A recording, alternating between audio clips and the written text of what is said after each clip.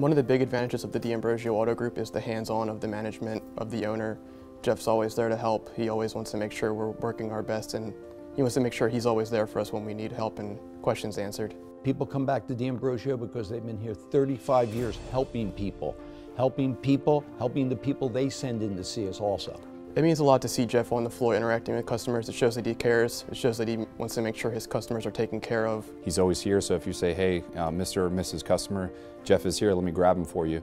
I feel like that goes miles, because most dealerships, that guy's on a boat somewhere, you know, when Jeff's here working hard in the trenches with us. So. He gave me a shot when I kind of was in limbo with stuff I wanted to do, and my wife works here, my brother works here now, so it's a family thing, so that's what we try to preach. Even in our credo, you know, it's a family business, and that's what it means to me. Jeff is like my family, so I love him. There's a face behind the name, and it just makes me feel more family-oriented. Jeff being here enables us, empowers us to satisfy the customer with almost any need that they're looking for. People come back to DAmbrosios because they see the transparency in the way we do a deal. They know that it's a family-run business, and they know that Jeffrey's here every day.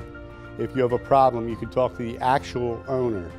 Jeff is very involved in the business, and the customers love that.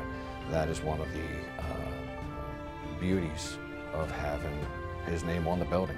He's there to assist, help out, not only shake a hand and put a smile on it, but if there's a problem or an issue, you know, he's there to jump in and help out. You know, if you're there late, he's there late.